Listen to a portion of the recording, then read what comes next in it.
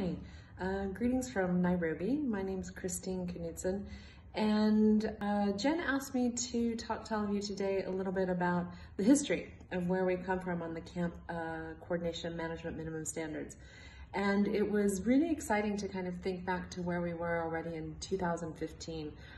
I was the director of Sphere at the time, and I remember having a lot of conversations, multiple conversations with Nuno and others in the team, and really starting to explore this idea of minimum standards. And the real question that I came back to, I guess there were two.